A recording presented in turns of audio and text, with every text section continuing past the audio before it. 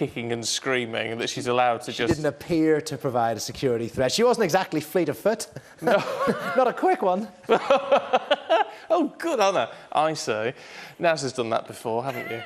What, been dragged kicking and screaming? Well, that's true, yeah. Only into work. Oh, yeah. To work with you. Yeah. Anyway, no, OK, all right then.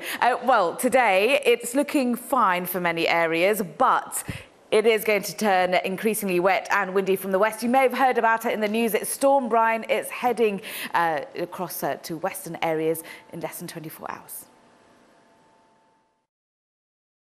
From the clear blue sky of a Doha morning to the fresh autumn breeze in the city of love.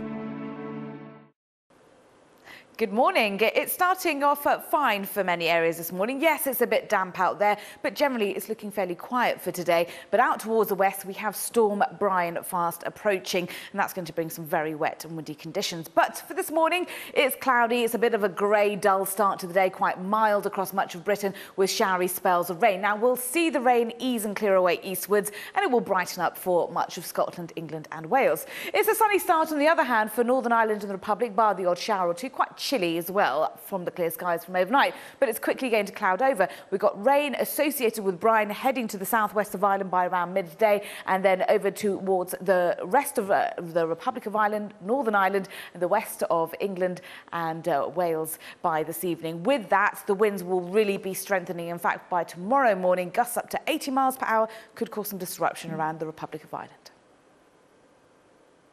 The weather, sponsored by Qatar Airways.